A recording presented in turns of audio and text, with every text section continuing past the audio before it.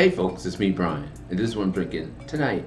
I'm having St. Bernardus Pater 6, which is a double styled Abbey Ale from Belgium.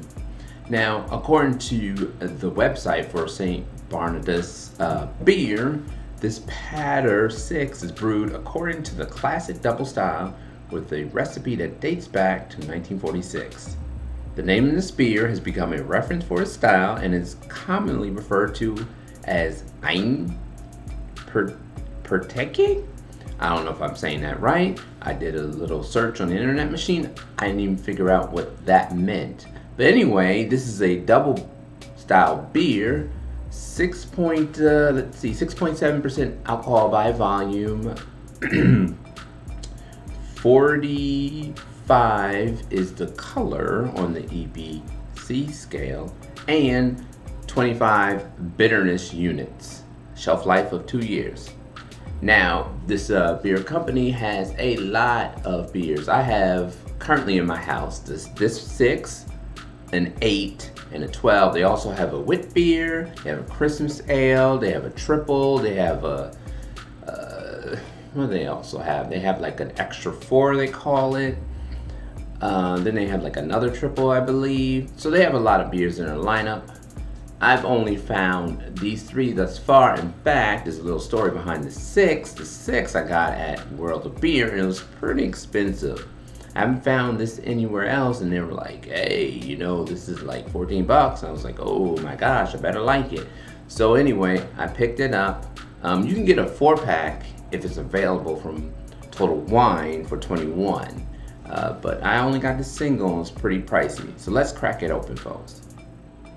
So it is brown, has a little bit of head, white and foamy with bubbles, moderate carbonation.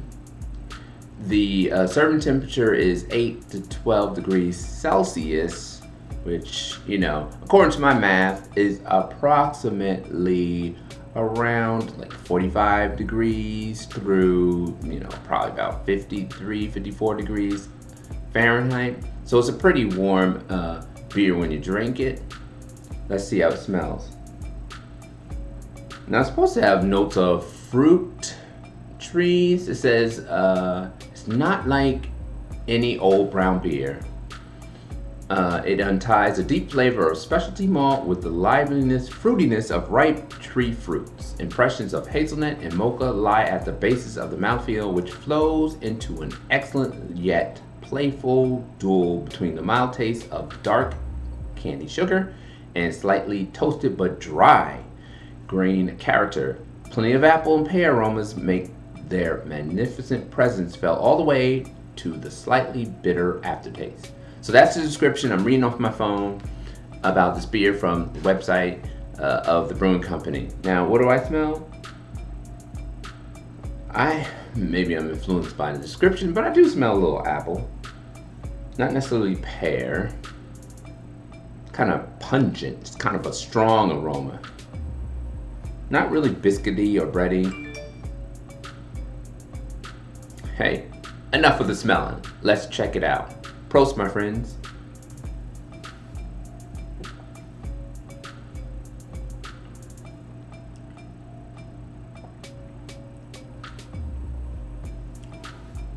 So it's a medium body feel. My first impression of this is I do get some fruitiness from it, which is quite different from other doubles that I've had from Belgium. So it is unique in that aspect. I'm picking up a lot of apple, and I'm picking up like really grassy notes, like earthy grassy notes to the underlying beer flavor.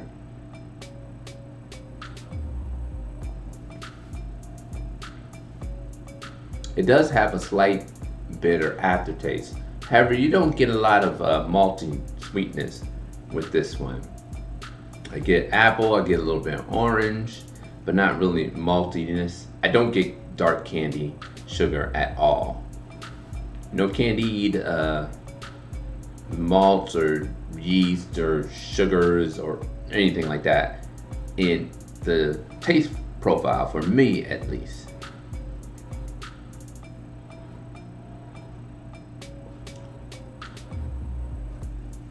So how would I rate this? I'd give it a 6.5 or 7 out of 10. This is not a bad beer, but it's very hard to find and very expensive.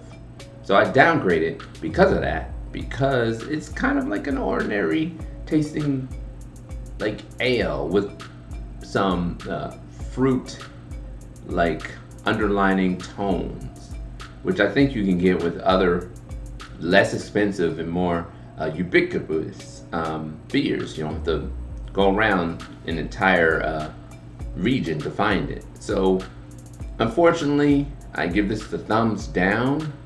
I don't think I'll get this again. I definitely won't seek it out. Now, there are some beers that I'll seek out. If I find the La Trappe quadruple again, I'm gonna get it. I will seek that out. It's worth it. But this is not worth seeking out, in my opinion. I'm glad you've joined me today as I drink this St. Bernardus 6 Patter 6 beer. If you are a subscriber, welcome back. If you are new, hit the like button, subscribe to my channel. I got so many videos. There's gotta be other things that you like. And comment, have you had this beer before? If so, what's your impressions of it? Stay safe, stay sane, and I will see you later, folks.